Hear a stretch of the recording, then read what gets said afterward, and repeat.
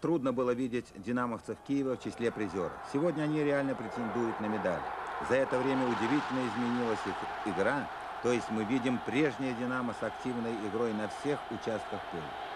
Известно, что Жальгіріс в гостях строит часто игру от обороны, перекрывая все подступы к штрафной площади. Порой найти уязвимые места не могут многие команды. Киевляне за счет быстрых перемещений, передач находили возможность остро атаковать. Еще в первом тайме Литовченко завершил короткую комбинацию точным ударом. Пришлось в этом матче потрудиться и Чанову.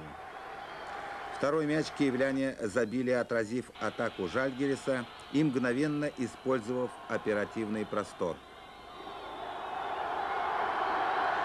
Гости даже не успели перестроиться на оборону. Заяц завершил эту изящную комбинацию киевлян. Жальгіріс свой мяч все-таки забил и провел его в контратаке Фридрикас. Справедливости ради скажем, что, конечно, сказывается отсутствие в составе Жальгіриса дисквалифицированных Иванаускаса и Нарбековаса. Без них, прежде всего, атака не столь грозна.